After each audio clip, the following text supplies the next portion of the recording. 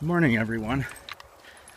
First thing I gotta say here is I gotta say sorry to some people because,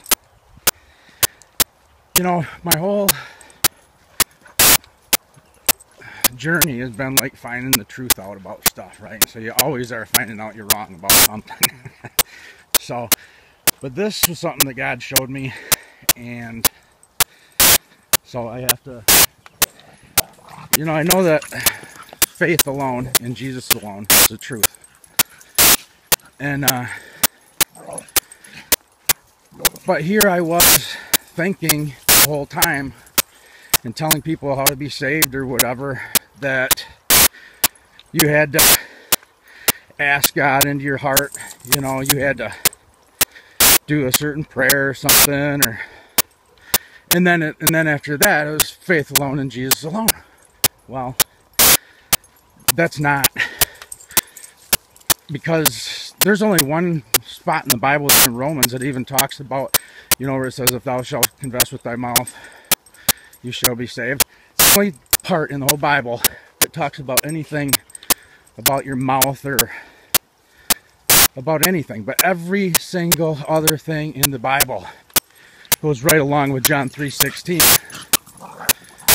God so loved his only begotten, or gave his only begotten Son for, the world.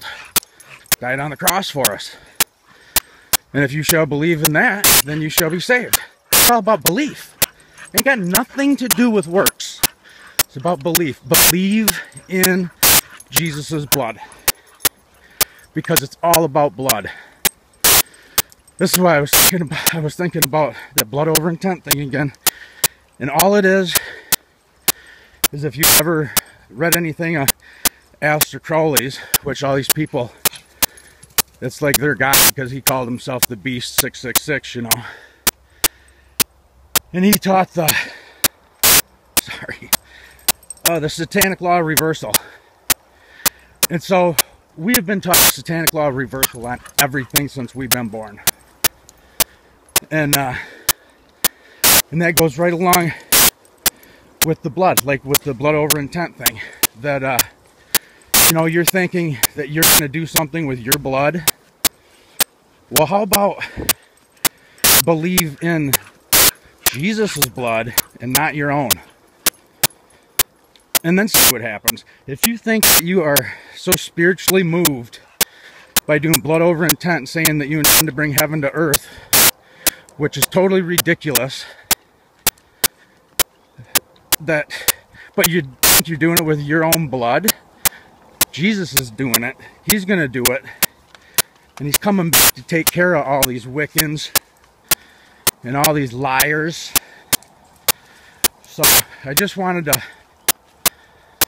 tell you guys about that, because I feel bad that I was ever telling people that.